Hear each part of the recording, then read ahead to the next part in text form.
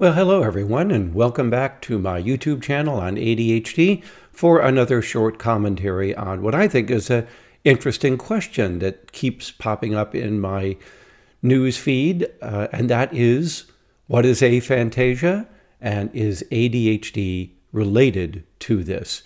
Before we get started, I do want to just apologize for my somewhat gravelly and nasal sound today. I've come down with a bit of a cold, so I've got my trusty mug of tea, and because it's a cool rainy day here in Richmond, I've gone back to flannel, just like a lot of old baby boomers usually do. So, all right, so let's ask this question. Is ADHD linked to aphantasia? Well, first of all, what is aphantasia? It is a significantly weak or even absent capacity for generating mental imagery, often referred to as mind blindness. Now, what do we know about aphantasia? It's an interesting subject, by the way. If you're interested, just use Google Scholar, enter aphantasia, and you'll see a variety of, I think, interesting papers on the subject. In these papers, you're going to find that aphantasia has been associated with a number of other difficulties. First of all, there is the diminished abilities to mentally generate other forms of private sensory events, such as reimagining smells, rehearing what people have said, re-experiencing certain feelings of touch, and other forms of sensation. So people have suggested that aphantasia may not be limited strictly to the visual domain, but may imply a difficulty with generating all sorts of private mental sensory events. That's an interesting possibility that some papers have indeed demonstrated. Second is that there's also a diminished sensitivity to the sensory events themselves, so that when a person with aphantasia sees an image outside of them, or maybe feels a touch or smells something, the sensory cortex associated with that sensation is not as active as it is in other people. This has been most often demonstrated in visual images, where when shown a visual image, there's less activation of the visual cortex. So no surprise, there would be less capacity for reactivating visual images in mind, which is, of course, we said, what aphantasia was originally defined as. So that's kind of interesting, that maybe aphantasia is arising from diminished cortical excitability that is also related to this diminished sensitivity to sensations. So interesting possibility there. There's also lessened activation in a part of the brain known as the ocular motor cortex. Some people think of this as the sensory eye fields. It's up toward the frontal lobe, sometimes been referred to as the source of mirror neurons. This is what gets activated almost automatically when we see people performing an action. You may not know it, but when you watch someone do something, your brain is actually activating the same neural pattern as if you were doing that. This is where our capacity to imitate comes from. We're able to vicariously learn from others by watching them because our brains appear to almost automatically engage in a form of private imitation. And it's been found that people with aphantasia may not be able to do that. That is, when they see others or when they visualize an action themselves, such as while mentally simulating throwing a ball, for instance, we don't see as much activation of this ocular motor cortex during these activities.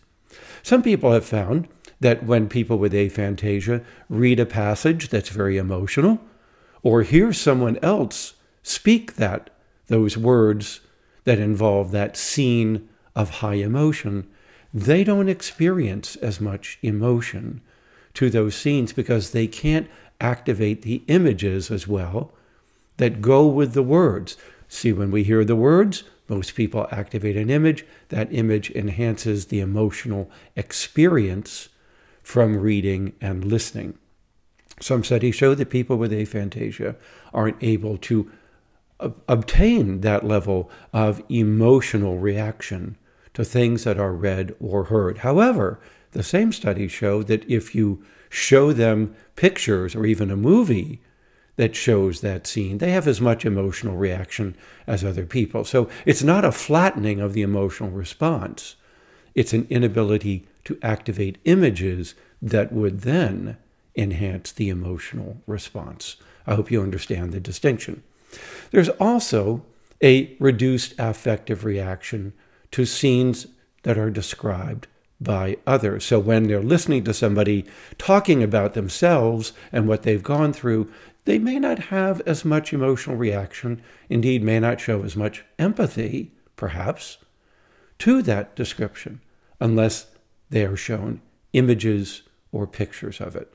Otherwise, they don't get the generated image in their mind that other people would get. Another study found that people with aphantasia don't recall as many details of their past, known as episodic memory, probably because they struggle to activate images associated with their history and past events. So they can describe it, but it's not as detailed a description, and they often report weak or non-existent images of those past events. And then, perhaps related to that, they have difficulty generating images about future possibilities, simulating future possible actions. If given a hypothetical situation and asked to think about what would you do in that situation, they of course don't have as much imagery about that future scenario and therefore have more difficulty simulating it and even activating images of their own actions in that future. Suggests that people with aphantasia also might have difficulty doing what a lot of athletes do, which is to practice their athletic movements, such as their golf swing or their diving, if they're involved in competitive diving, or whatever they're doing.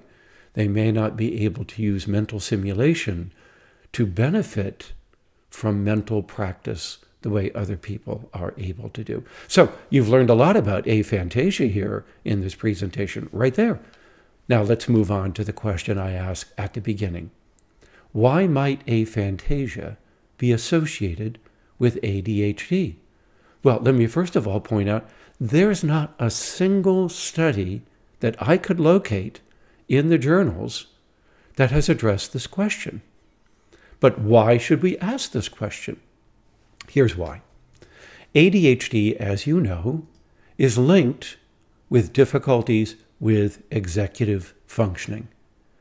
And one of the 7 major executive functions is nonverbal working memory, which I've defined in my books, my 2012 theoretical book on executive functioning, as principally involving visual imagery and the larger domain of sensing to the self. People with ADHD have difficulties with nonverbal working memory. Now you can begin to see the link, can't you? Is this difficulty with nonverbal working memory the result of aphantasia? Or might aphantasia make it worse? So it's possible, therefore, that ADHD could be linked through this process to aphantasia. We just don't know. Another possibility, however, is that people with ADHD don't have a problem with visual imagery. They have a reduced capacity to use that imagery to guide behavior. We've talked about this before. ADHD is more of a performance disorder, not a knowledge disorder. So what you know is no different than other people. But people with ADHD struggle to use what they know. So is that what's happening here? People with ADHD can imagine scenarios, but those imaginings don't help to guide behavior toward goals and help them with their self-regulation. We just don't know. But this would lead me to urge any students out there in undergraduate or graduate programs, and they have to do a research project, maybe an honors thesis, a master's thesis, a dissertation. Here is a very good hypothesis that you might want to explore. There are good rating scales to assess aphantasia, which occurs in about 4% of the population. Indeed, about 1% of those have no capacity for visual imagery. The remaining 3% have a diminished or weakened capacity for it. So, go out and find adults or even children with ADHD, administer these questionnaires. You're also going to want to administer ratings of executive functioning as well as tests of nonverbal working memory.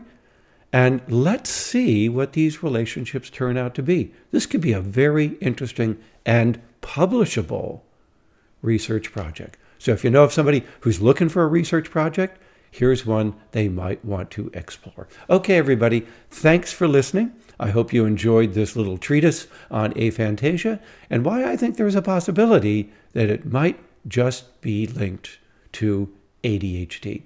All right, thanks for watching, thanks for subscribing, and I'll see you again on this channel with more videos on ADHD. Be well.